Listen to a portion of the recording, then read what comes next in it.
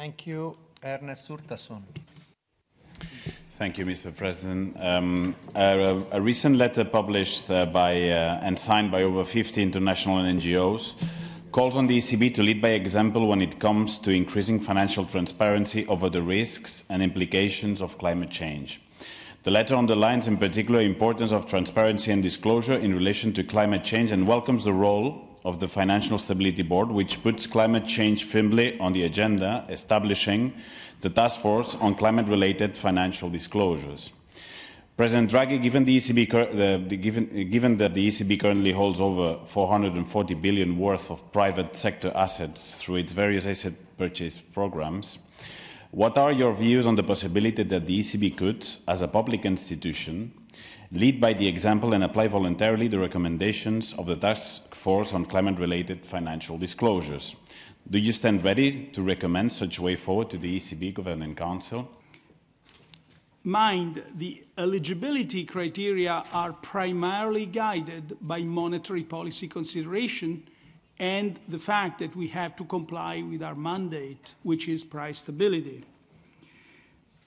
But our monetary policy certainly includes green bonds. We bought a lot of green bonds, and we are buying a lot of EIB, European Investment Bonds, European Investment Bank bonds, which is one of the world's largest issuer of green bonds.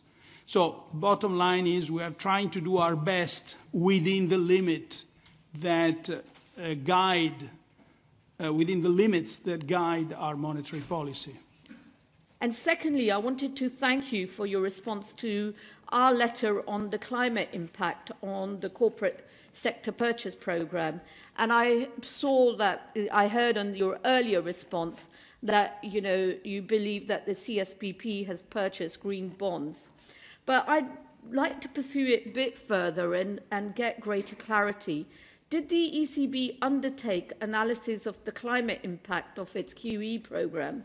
And is there an internal impact assessment process undertaken by the ECB?